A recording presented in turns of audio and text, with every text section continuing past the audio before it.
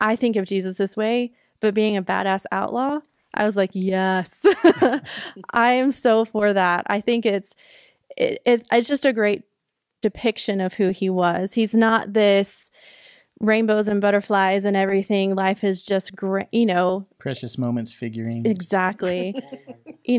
He's real. And he showed us how we can be real and how we can love and how we can even, sometimes love looks like tough love. And he showed that so well. You already know. It's the Joe Kingdom perspective. What in the world is going on, everybody? Dubb Alexander here with the Joe Kingdom Podcast, the show that gives you a kingdom perspective on the Joe Rogan experience. I am here with the usual suspects, Dr. Tony Robinson from Las Vegas and the Ryan Pena, San Antonio, Texas. And we have a special guest, my favorite person on the planet, the Beth Alexander. What's up, babe? Hello. How's everybody? Doing well. Good. Yeah, everybody else just nodded in agreement, but yes, we're all doing well. Thanks for letting me drag you on here. Absolutely. I know that you're super excited you're going to be doing the majority of the talking today. Nope. Beth is a woman of few words, but every one of her words carries great value, so I'm excited for what you're going to add to the conversation. We're going to hop into the clip today, which is from Joe's conversation with Adam Curry. And just his experience with meeting Jesus. It's a super intriguing conversation. Let's go, Ryan. I was very interested by this because I've looked at every conspiracy theory, moon landing, 9/11, JFK, I mean, all kinds of conspiracies. The one I had never looked at, and now, I'm 58, so I'm like, okay, let me look at this one, is God. And I said, let me see about this God thing. I've never been a religious guy. And so I start reading and I start talking to people. I also found that around me, like a couple of people I was working with, they're all Christians. And not that anyone was ever pushing anything on me. When I asked them questions, they were gladly answered. And there's a lot of stuff written about Jesus. There's a lot written, thousands of years of books. And there's some contemporary stuff such as Evidence Demands a Verdict. And, this just is so much. And I got to tell you, Joe, as sure as I know that Building 7 didn't fall down out of sympathy for Building 1 and 2, God is real, Jesus existed, he was a badass outlaw, and it has changed my outlook on life. It has really changed the way I look at things. And I believe that we can win with God. I know that may sound a little weird coming from me, but I'm all in on this. And, I'm not you may think of someone who believes in God or Jesus as a crazy right-wing nut job, which I'm obviously not. But man, it's powerful stuff when you put prayer into your life. It's really powerful. The Holy Spirit. I don't think there's anything weird about it at all. I mean, I think there's a reason why it exists, why it's so prevalent in so many cultures. It helps people. It's about love. Yeah, it's all about love. Yeah. You think Jesus's role was? Who do you think he was?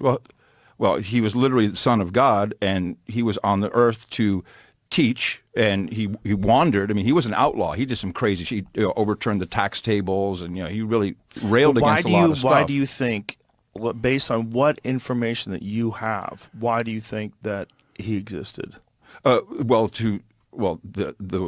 Jesus had to die after teaching us how to live a good life and how to be a good person, which is all about love. And that was to absolve us of our sins, which is kind of a cool out. So everyone's a sinner, everyone's fucked up, everyone's flawed, but you are forgiven for that as long as you try to be better. I mean, that's literally every book in the Bible is about.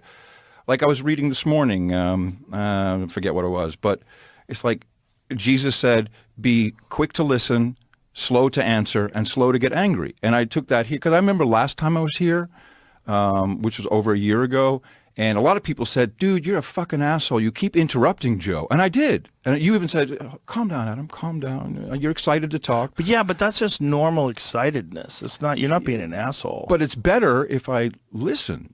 It makes everything better. So it's just small things like that. But ultimately, it's 100% about love and knowing that it can be beaten. This evil in the world can be fought against. In fact, it's probably already done.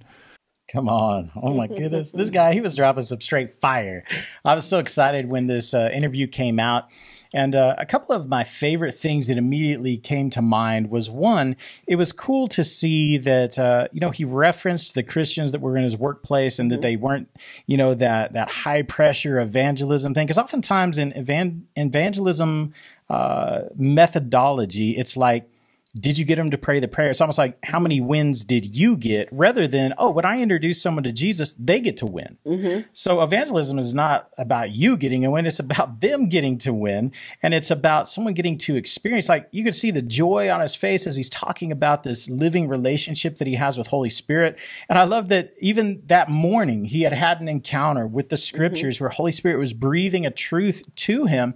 And he was making a connection, a real life connection. Oh my goodness, this scripture that I'm reading this morning reminds me of the last time that I found myself in this circumstance. And it shows me a way to show up as a better representative, as a better, closer to the original intent and design of who he was. And so there's tons to get into in this episode, but who wants to jump in first? So good. Come on, Dr. Tony. Yeah. I picked up on that key about the people that he worked with, that it seems like they were inviting him to relationship with themselves before introducing him to the Father, because that's the better way, right? Because it's all about relationship. And so when we're going after getting you to say a prayer, prayers, should I say it? Don't always change anything. Sometimes it's just, we're just saying some words. But when we can get people to a place where through our relationship with, the Father and with them, it invites them. It's the win situation where they get to engage in a really good relationship. Yeah. I think there's a difference when you see people as the object of his affection versus seeing people as a target for the next notch on your belt. Mm-hmm. Come on.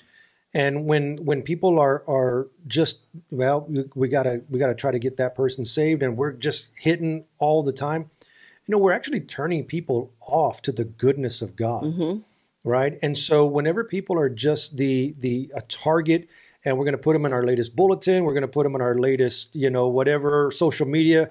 Yeah, I led 5 people to the Lord this week or whatever. And a lot of times we're goal oriented more than we are people oriented. Mm-hmm. Wow. It's about people. Mm-hmm. It's about showing the Father's heart, the Father's love. Jesus was not a high pressure evangelist, and I get it. I mean, listen, I know sometimes it's just because people have such a, their heart. A lot of times your heart can be in the right place, but you just haven't been taught better protocol, right? Better relational skills. And so the goal should not just be to have somebody just say a prayer, like you said. I mean, really, a prayer doesn't save you, all right? I'm just going to throw it out there. It says that Peter preached on the day of Pentecost, and 3,000 believed and were entered into the kingdom. Yep. There was no altar call or whatever. And again, I'm not trying to be weird about it or critical about it. The thing that I'm saying is that I think there are way more people that believe in Jesus than what we might think. Yeah. And bringing people to that understanding of the Father is in love with you, and that's just going to keep drawing them closer to who he is, right? Dang, so good. What in this little mini clip stood out to you, resonated with you? What could you relate to? Well, first off, I want to speak on what y'all are talking about, just personal relationship, because for me, I became a Christian later in life, right? Not until I was 19 years old, which I just didn't grow up in that environment. And the reason I came to Christ was not because of someone like pestering and like pulling and like saying you have to do this. I watched Dubb live out his life, and he constantly gave me an invitation, but there was never any pressure. It was like, hey, you want to come to this? Hey, do you want to do this? And finally, one time I finally gave in. I was like, sure, I'll go. And I went to this youth meeting and actually felt a love that I'd never felt before. I felt Jesus's love for the first time coming from a person, but it was true and it was real. And I was like, whoa, like that's what changed me, to step into, being a Christian, right? But is really that encounter of love from another person, and not a pressure, and not you have to do this, but like, hey, this is here if you want it, you know? It's missionary dating at its finest. It worked. And by finest, I mean you. It worked. 20 years later, we're still here. So, but I think one of the things that stood out to me that I just really liked, because I think of Jesus this way, but being a badass outlaw, I was like, yes, I am so for that. I think it's just a great depiction of who he was. He's not this rainbows and butterflies and everything. Life is just great, you know. Precious moments figurine. Exactly. You know, he's real. And he showed us how we can be real, and how we can love, and how we can even, sometimes love looks like tough love. And he showed that so well. You know, and so I think sometimes as Christians, we feel like we have to almost be passive and like, well, we just have to love everybody through it. Or you can stand up for what you believe in, and you can use your voice, because that's what Jesus did. And be a quote unquote outlaw and stand up for what you know is right. And that's still showing people love, because you do it through a place of honor. It's not a place of I'm right and you're wrong. It's from a place of I'm going to explain my point of view, and I'm going to listen to your point of view. And whether we come to a compromise or not, we still had a conversation. And so when he said Jesus was a badass outlaw, I was like, yes, he was. And I want to be that too, you know? Come on. See, she wears me out. She's, I don't know if I should be on the podcast. I don't know if I add any value. You're over here dropping the heavy ready like a mug. That was straight fire. Dialogue. Okay, that was, don't worry about it. Oh my goodness. I'm like, who is speaking into this guy's life? Because my favorite phrase that he dropped was when he was talking about how we can win. Like when he encountered God, he encountered what it was like prayer, right? Which is just conversation. You could tell it's not a legalistic, formulaic, one-way prayer. No, he's encountering conversation with the person of the Holy Spirit. And he's saying, after I've encountered this, I'm realizing we can win in this battle against evil, and then he said, I'm not going to get it exactly right, but it's probably already won. And I was like, oh my goodness, he's around some heavy revving right now. Somebody is speaking some truth into that. Dang, what else stood out to you guys? Yeah, you know, that part right there about, you know, it's already been won. I think one of the things that I started recognizing some time back was we're not here to try and gain victory. Because if I'm still trying to gain victory over the enemy or whatever, or over sin, then what did Jesus accomplish? It's like, oh, so now I have to try to accomplish something that he couldn't? Dang. That doesn't make any sense to me. And so I'm not here trying to gain victory. I'm not here trying to get victory. I'm actually here to enforce the already won victory of Jesus. Come on. And when you start from that place of victory, when you start from that place of winning, right, then that changes everything, because you're not trying to go uphill through some up mountain, right? You're actually saying, no, we're starting from righteousness. We're starting from victory. We're starting from this place of what Jesus has accomplished. And I'm simply enforcing that, not with obnoxious enforcing, right? I'm enforcing that through the very heart of the Father. And so that's where I get to actually put on display the already won victory of Jesus. And I think that's what we need to start presenting more. Come on. So good. And he did just that, because if you've noticed, he had every opportunity to, one, you know, you can get easily offended when people are saying the opposite about what you believe. Like Joe's like, well, how do you know that's true? It could be this. People could say this shining is real. And he never took offense, because he already has the victory, right? It's already won. So I don't have to enforce anything. I'm just sharing with you my experience without trying to convert you to have the same experience. And I think for me, that was like, whoa, that's steep. Like he's able to sit and take this and offer the best explanation based on his experience and his encounter, because that will invite other people to say, I want to kind of, maybe Joe will, maybe he won't. But for me, I'm like, I want to dig further into this because I knew him before. When he was here a year ago, Joe didn't say it, but people did. He was an asshole. And now here he's coming. To use the King James. But he's back now honoring, right? Yes. Because honor, it looks like something. So he's honoring me and say, hey, I didn't listen last time, but I'm here to listen. So sometimes I think we feel like we don't need to listen. We just need to talk and convince. Dang, come on. That's really good. Yeah. Sometimes you'll hear people say weird stuff like, I'm just offended for God. Like this thing that's going on in culture, I'm offended for God for that. And I'm like, pretty sure God doesn't get offended. Right. And I loved how this very clip started out with what he said was, I've always investigated conspiracy theories. I was like, I might as well investigate the conspiracy about God, about Jesus. And he found out, oh, snap, this is actually true. Mm-hmm. And how many of you know that Jesus was not offended by his initial reference of being called a conspiracy theory? He's like, come on, son, like, let's engage in this. However you are willing to meet me, I am willing to meet you there. Mm-hmm. And then, just the fact that he's still, like how many Christians watched this or heard about it or saw a little clip and they're like, oh, he's clearly not actually saved, right? Mm-hmm. Because he's talking like Dr. Tony, like... and bad acidors. Hey, it is what it is. And so it's just so cool to see somebody who can be authentic in their faith without losing the authenticity of who they are. Mm-hmm. And man, we need more of that. I'm excited. Let's watch this next clip and see where this goes.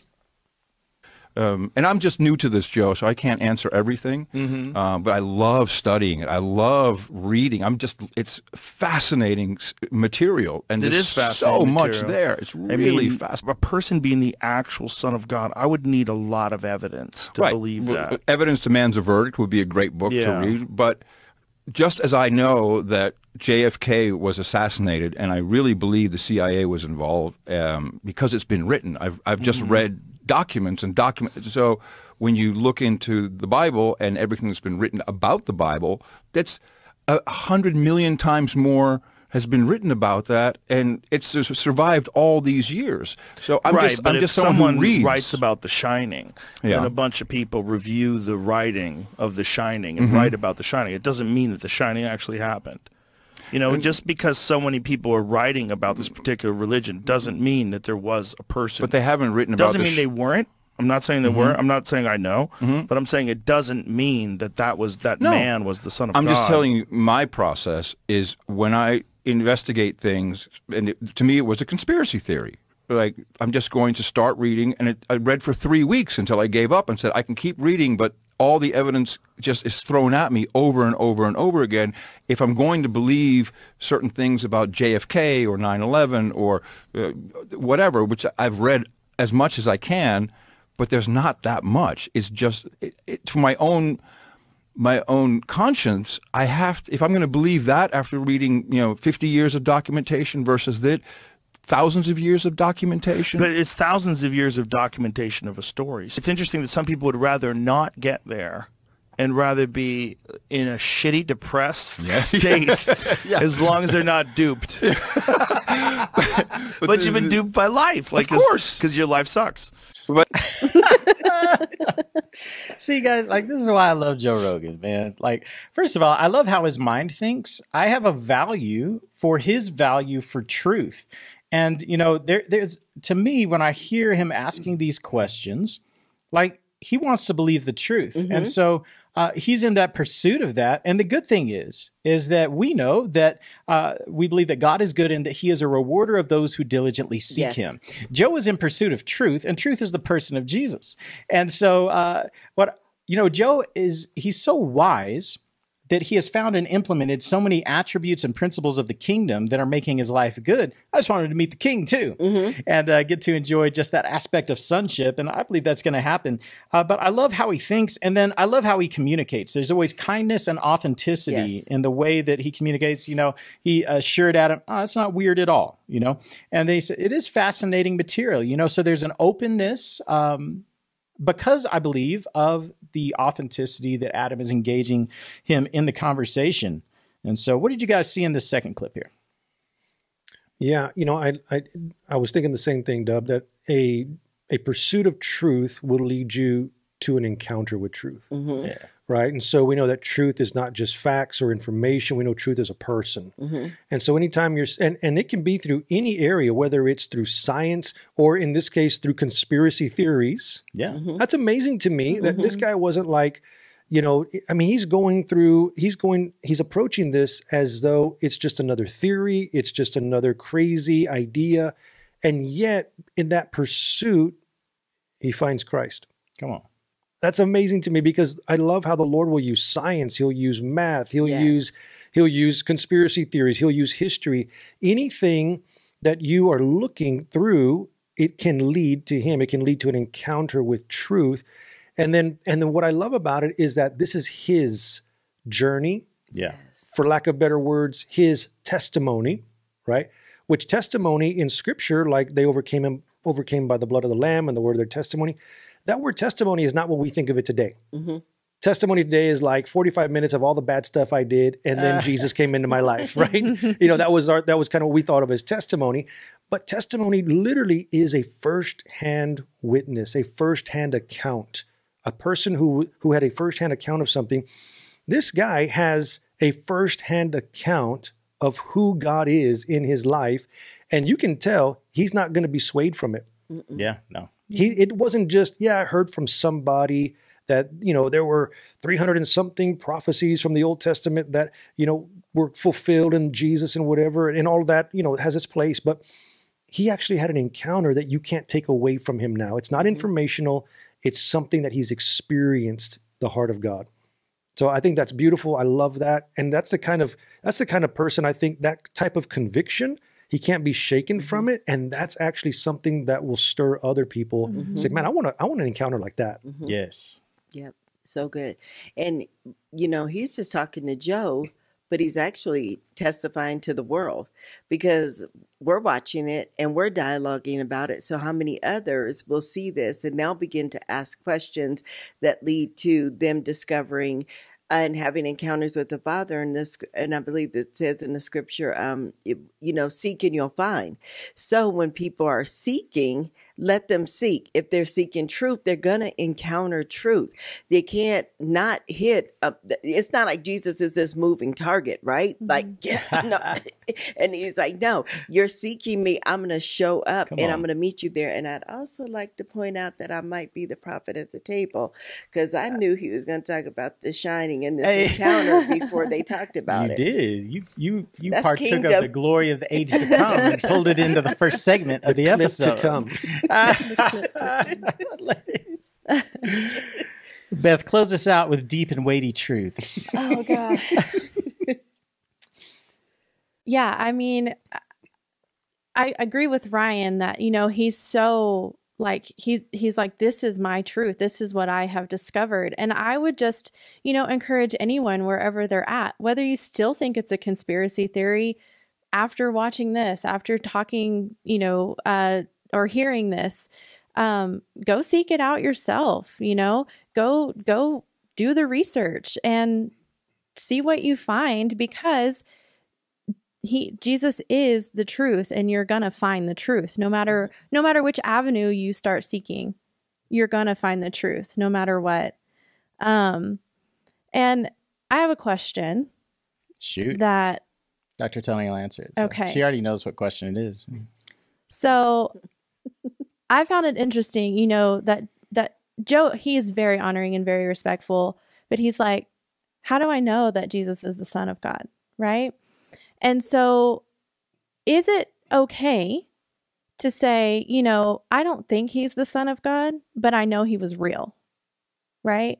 Like there's other religions that acknowledge that Jesus is real. Mm-hmm. He was a real person, not the Messiah, right?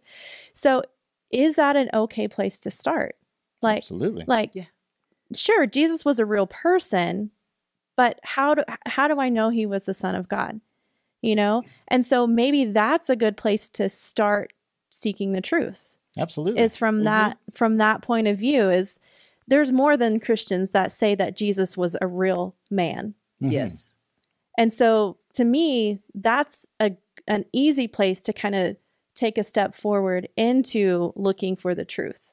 Absolutely. So I love that. So There's good. actually no wrong place to start Yes. looking for Jesus. And I like it. My buddy Brian Orm always says that not every road leads to Jesus, but Jesus will meet you on any road in order to lead you to himself. Right. that's good. Right. Yeah.